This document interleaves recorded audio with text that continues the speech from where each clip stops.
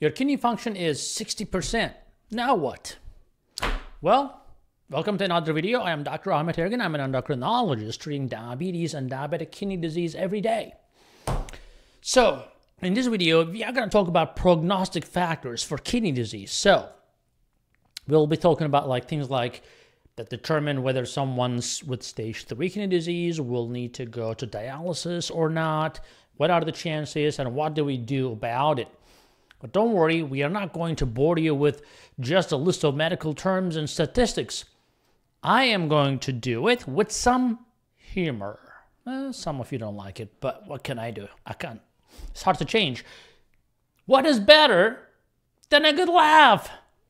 Just brighten up some serious topics, right? But let's talk about some clinical stuff. Let's get into the nitty-gritty stuff, right? Certain stuff that you really need to know. Why your kidney can decline faster than anyone else. Now, think about albuminuria. Don't worry, you don't have to know how to pronounce it. That means protein in the urine or albumin in the urine. Uncontrolled blood pressure, hypertension, hyperglycemia. I'm trying to be fancy here, right? I'm a doctor. I got to make sure that you don't understand. No, I'm just kidding. Hyperglycemia means it's high blood sugar. So basically, if you want to keep your kidneys in good shape, you got to try to avoid these things. The high blood pressure, high cholesterol, high everything. But there's more. There are plenty of other risk factors that have been identified. What are they? Environmental exposures, right? Like heavy metals and things like that. Like lead and smoking, right? Which smoking brings you everything you don't want anyway, like all the heavy metals and toxins. So if you want your kidneys to be happy, even with diabetes, you gotta stay away from at least smoking. And if you have lead paint around your house, maybe it's not a good place to live in. Now, other factors like metabolic syndrome, right? So metabolic syndrome or syndrome X or insulin resistance, you don't have to have diabetes to have kidney disease. Even obesity has been associated with increased risk of kidney disease totally independently you have high blood sugar or not. Now, basically, you just have to try to live a healthy lifestyle and your kidneys will be happy campers. Now, genetics, that's right, folks. It's not just environment. We blame everything on our environment. We blame everything on the food. But some people do whatever they want, eat whatever pizza they want, right? And they still make it to 80s to 90s. Well, you hope that you're one of them, but you don't even know. Well, some people, unless your family members are not doing so well, but you may not inherit the same genes, right? Sometimes it's less than ideal. So thanks to our parents, we may not do so well, or we may do very well. But again, some genetic mutations can make us prone to kidney disease. And some of these mutations actually happen later in life. You may not have inherited those genes, but it may happen later. So instead of blaming your lifestyle for everything, now you have an excuse to blame your parents, right? No, just kidding. Mom and Dad, we love you. And if you were wondering, by the way, don't mind my kids screaming at the background. If you're hearing them right now, I hear them all day long, so just bear with me. Diabetes and high blood pressure can be hereditary as well. Now, to talk about the GFR, which is the glomerular filtration rate that is on your report, on your blood work, right? So what about that? This is a really good measurement. So we call this GFR as well, right, on the blood work. But here's the deal. Diabetics often have artificially inflated GFR. So, for example, if your blood work shows a GFR of 90, don't go just celebrating yet. You don't say, oh yeah, I don't have a kidney disease. Or your doctor may say, oh, your kidney is working 90%. I would say BS that, because you could actually be hovering around 60, sneaking up on a stage 3 kidney disease, although your blood work shows 90. Well, that is because there's something called hyperfiltration, which we'll talk about. Now, this what we call intraglomerular hypertension. Wow, that's a big word. Well, means that high blood pressure in your glomerulus, which is the functioning units in your kidneys. One problem is there's compensatory response to nephron, which is the kidney cell. Let's make it simple. Like throwing a tantrum, like your kidney is saying, I gotta keep this GFR high, man, okay? So I gotta do something to adapt to this new environment where, all this glucose is gumping up the membrane where I cannot really get any toxins out of here, so I gotta push it harder. And to push harder, I need more pressure. So just like, think like your kidney is trying to be the bouncer, overwhelmed with everybody's trying to get in, and he's trying to keep things at bay and says, you know what, I'm done with this. I'm just gonna, call more guys, bring more bouncers, and get this under control. It's called compensation. And then the glomerular size in your kidneys get bigger. Sometimes on the ultrasound, you'll see big kidneys. Don't be saying, oh yeah, I have big kidneys. We're not talking about tits here. We're talking about kidneys, dude. When they get big, it goes big for a reason. So your kidneys are hitting the gym and bulking up to take care of the business. So next time you are waiting for your blood work results, remember, it's not just as it looks always. So hyperfiltration is a real thing. Like, for example, if you start people on ACE inhibitor or a losartan or medications like that, or a jardians or medications like that that are supposed to protect kidney function, next thing you know, the kidney function looks like down. Actually, it's not down.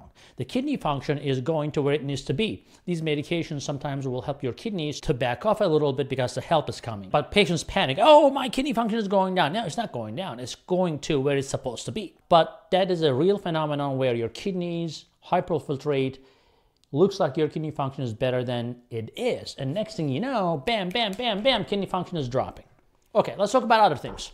Calcium phosphate deposition. Now, calcium phosphate, which is calcium and phosphorus together, or metabolic acidosis, or high cholesterol, or high uric acid levels, these are no joke. Let's buckle up and go for a ride because these are important. First up, calcium phosphate deposition happens a lot if you have parathyroid problems, not the thyroid, parathyroid problems with high calcium and phosphate. These guys get together and throw a big party in your kidneys, and to picture it like, uninvited guests showing up to your party and they're refusing to leave. They're like, we're gonna make it home here. They just hang around, by the way. They're causing some real damage to your kidneys. Not cool, calcium and phosphate, not cool.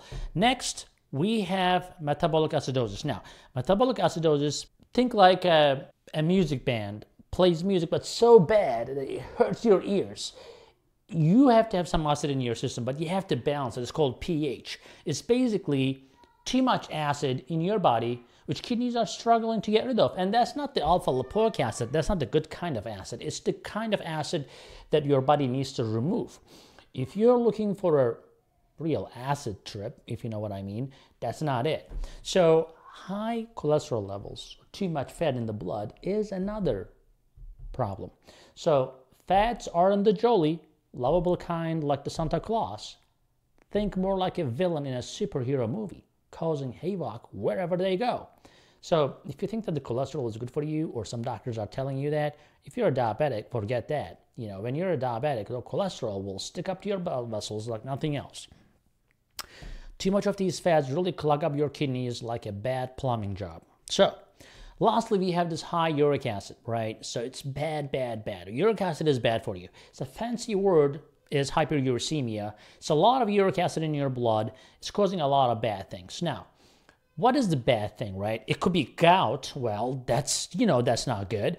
Kidney stones, oh, that kills you. Well, not literally, but with pain. And the kidney failure, right? It's a party pooper, man. Now, how do you really produce the uric acid? Well, you might be thinking, where is it really coming from? Well, folks, it is all about the food we eat. So our bodies generate uric acid when they break down certain substances called purines, right? They are coming from certain foods like your beloved steak, your meats, even the beer. So as you munch away, your body gets to work breaking down these purines, and next thing, voila, uric acid is born. It is kind of like your body's unwanted byproduct from your delicious meals, the best tasting stuff. So next time you're enjoying that juicy steak, remember, you have to be in moderation because this unwanted gas called uric acid is being created in the kitchen of your body. Now, next, let's tackle how we can slow down this beast, the relentless train called kidney disease. This involves keeping your blood pressure in check, less than 120/70. if possible, please. And then deploying these extra treatments for proteinuria, like protein in the urine or albumin in the urine. So you gotta take care of this, especially if you're throwing more than 300 milligrams per day of protein in the urine. You are not gonna do well. Your kidneys are gonna go in a free fall. Now, if you are a proteinuria club member, you've got a couple superheroes lined up for you. Now, one is that every doctor uses this. Like you don't have to be a real doctor. You can be a resident or just a medical student, whatever. You will know what an ACE inhibitor is. You will know what an angiotensin receptor blocker is. This is like standard of care. Every one of you are on it. You like it or not, your doctor will push that on you. Now, they really help. You know, they're like avengers of kidney protection. It's been proven, da-da-da-da-da. Now, next, we also use SGLT2 inhibitors. They're not the best of the best, but if you have kidney function, like Jardiance or Farxiga, will help you if you have the money to pay for it, right? So not everybody is that lucky, but it will help you if you can pay for it. See, the slowing down the kidney disease is not a solo act, right? So you may need to control multiple things. You may need to throw in some medications, etc., etc. Now, also, a lot of doctors don't even think about it. They don't understand it, but it's important. There's another part of kidney protection, which is certain vitamins, not everything, right? Which one is that? Benfotiamine, right? It's a B1, fat soluble. The superstar has been showing off its dance moves in the kidney health arena, reducing the kidney disease among diabetics, and nobody knows about it. Why? Because it's not a pharmaceutical. It's not a big money maker. So nobody's promoting to doctors. Nobody is teaching them in the schools. Nobody's lobbying for them. But it's a hidden gem. It's like the unexpected plot twist in your favorite movie. You use that, you're going to have a lot of benefits. Now, you might be asking, where can I get my hands on the benfotiamine? Well, my friends, you can find it anywhere. But if you're looking for a quality supplement that you can trust, SugarMDS.com or SugarMD brand will be your go-to. So it is like your one-stop shop for all things kidney friendly. So step right up and give your kidneys the VIP treatment they deserve. Well, I hope you keep your kidneys until you die after a happy, long life. And I hope none of you end up with dialysis. I hate that when it happens. And thank you for watching. Please share this video. Everybody needs to hear these things because people are so uneducated about these things. Please share now, subscribe, give a like, and I'll see you in the next video. Hey guys, I hope you're enjoying this channel so far, and I hope you subscribed already. If you didn't, do it. And if you did, watch this video right there. I think that will help you too.